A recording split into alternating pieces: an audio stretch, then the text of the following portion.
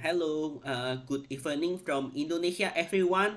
My name is Timmy, and I am the Vice President of the organization for the Indonesian students in Austria, or in Indonesian we call it PBI Austria.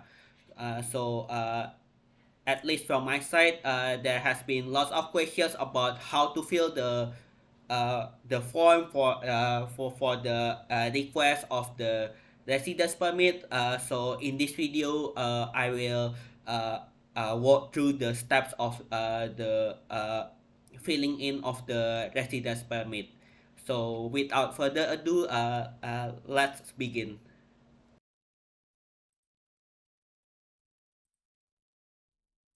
Okay, so you can see this form for the residence permit application. For the first number, it's for the pass photo of yourself. So you can see here that the dimension should be 35 millimeters wide and 45 millimeters high.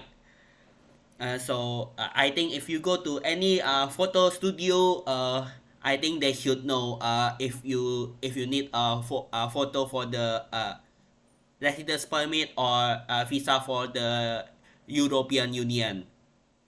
And for number two, I don't. So it says that please sign here, but if you go to the explanation, they will say that you sign it in front of the authority. So for now you don't need to do anything in here. You just have to sign it once you are uh, in the embassy or in the Rathaus, if you want to extend your residence permit.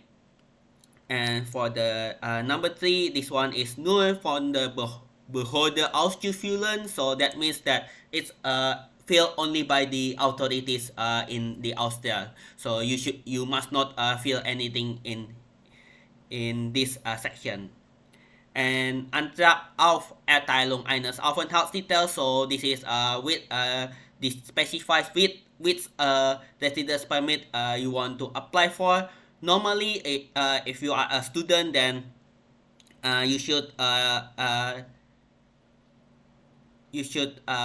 cross this one, because this one is Bitte kreuzen Sie alles an, was für Sie zutrifft. So you have to cross everything that is relevant to you, like applicable for you. So because I am now a student in a university in Austria, so we should cross this one, unless if you are an Erasmus student, for example, then you should cross this one instead, because you are a mobility student.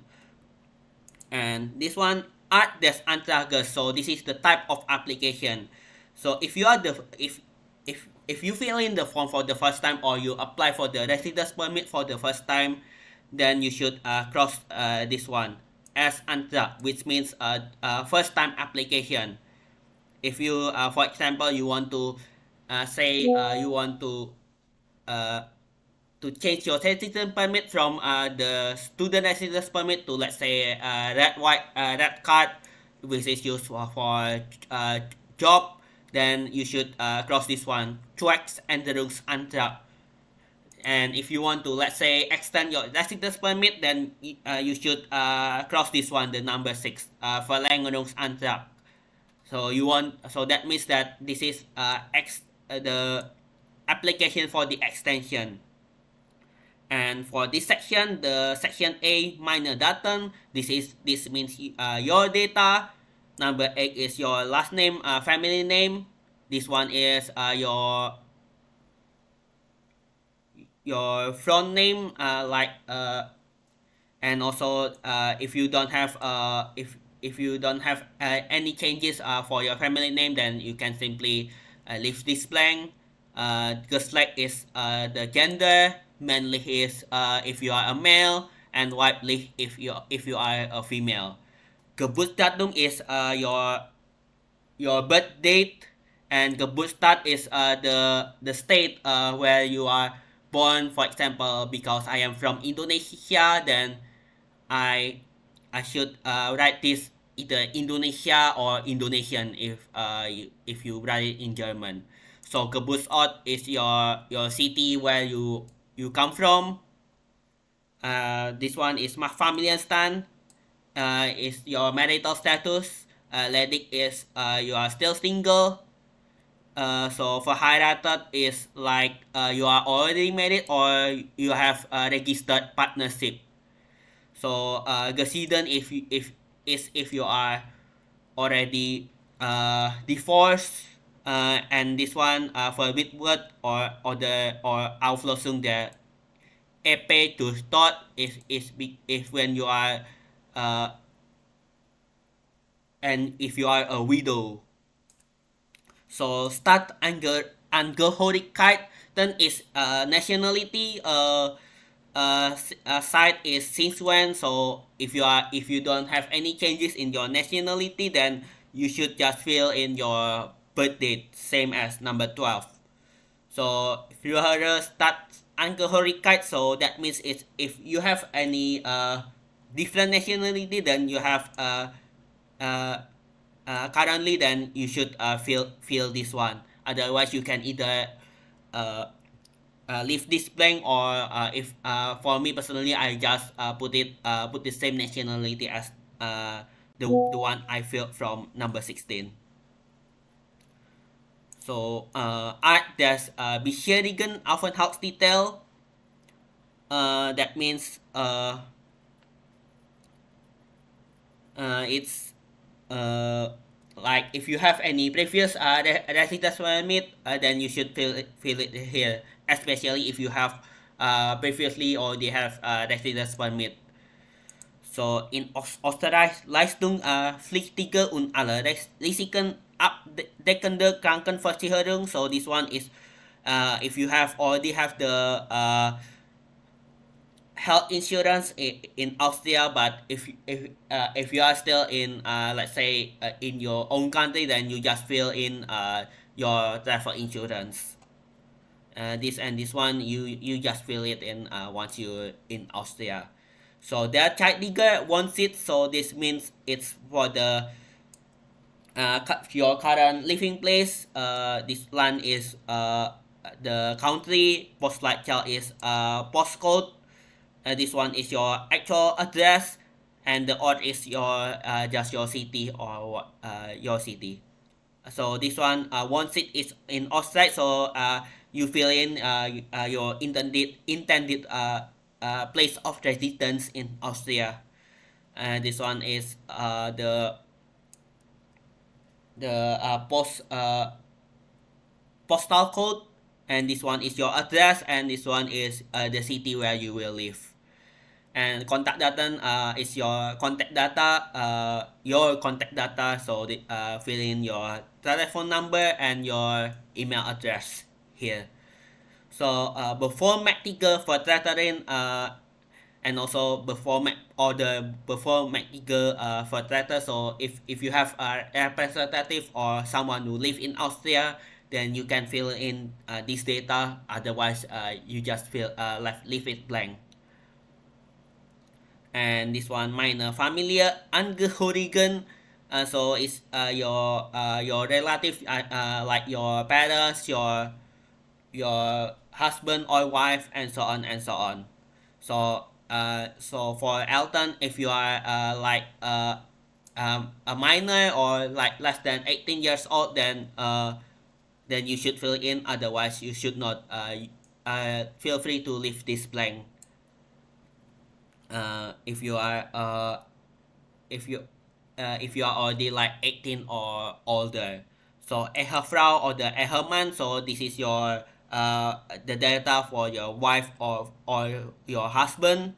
And Kinder is if it is the children, if you have already have children. Okay, so für furchtbare eigene Mittel zur Sicherung des Lebensunterhaltes für die Aufenthaltsdauer. So this one is your means of survival, like like how they want to see how much money you have. They want to know if you can survive in Austria with your current financial situation. So this one is like that's for Morgan is like uh, uh, where your money currently is. Let's say if you have a bank account, then you just fill in konto, and then you just convert whatever you have from your currency to euro. And woherstamen the geldmeter. So you just fill in where is your money come from. If it's for example, if it's from your parents, for example, then you should fill in the details for your parents. Okay, and das Geld gehört mir alleine und ich muss es mit keiner anderen Person teilen. So that means that this money is belongs to only me, and I will not share this money to anyone else. Like for example, with your friend, uh, or whatsoever. So uncommon, I think it's for the income from your job. So if let's say art is the type, so if so you just fill in let's say job, and then whole monthly is like how much do you earn each year. So Haftung personally I just fill it nine or no, and regelmäßige Aufwendungen. So this is like regular expenses. So if you have any of them, just cross this number 73.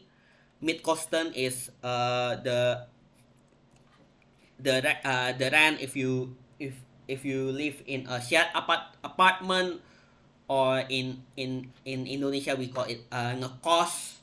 You just fill in how much you pay in euro.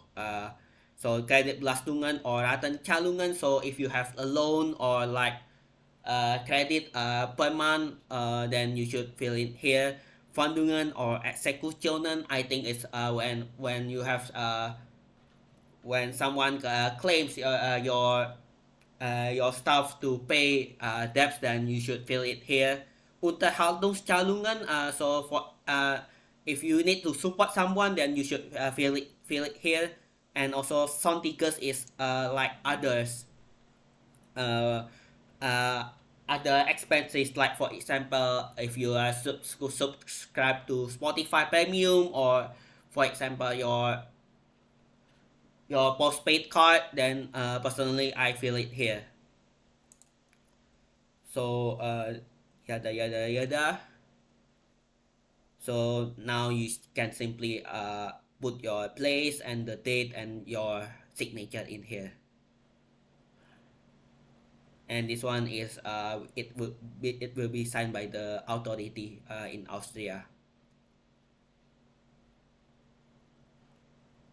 Okay, so if you're of 14, then you have to fill in this form. So I think this one is it's a good thing that they already said it in English. So this one you should fill in your details, like your last name, your first name, sex, date of birth, and your intended place where you will live in Austria. And this one is about your highest completed school education. Uh, yeah, yeah, it's a good thing that for this form it's already in English. So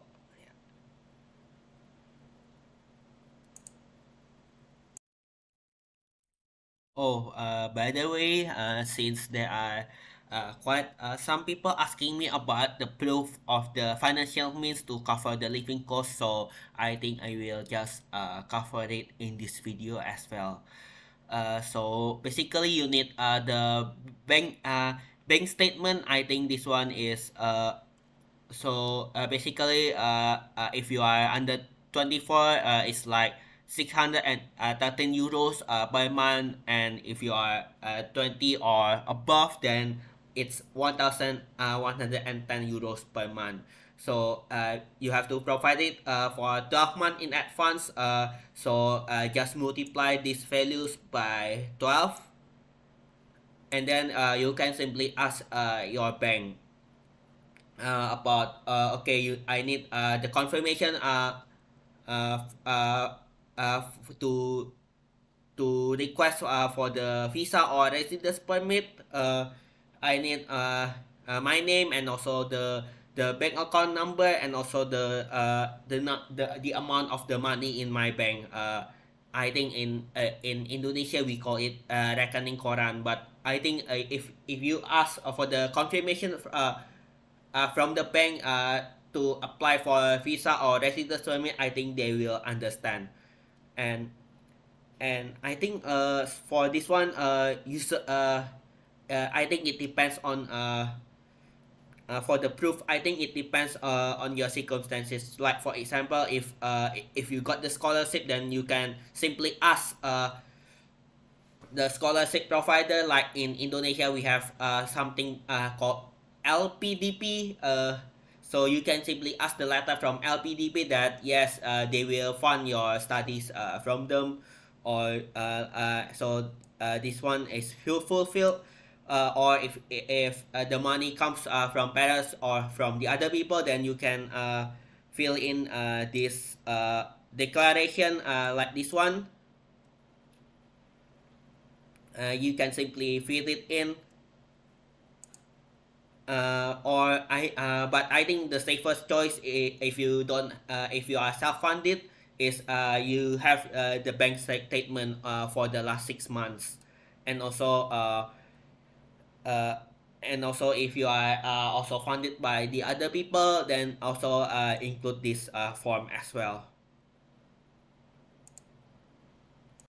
Okay, so thank you so much for those who have watched this video. If you have any further question, you can either ask in the comments, or you can send an email to consulting at gmail.com. I will provide my email in the description. I hope you guys like my video. Thank you so much, and bye bye.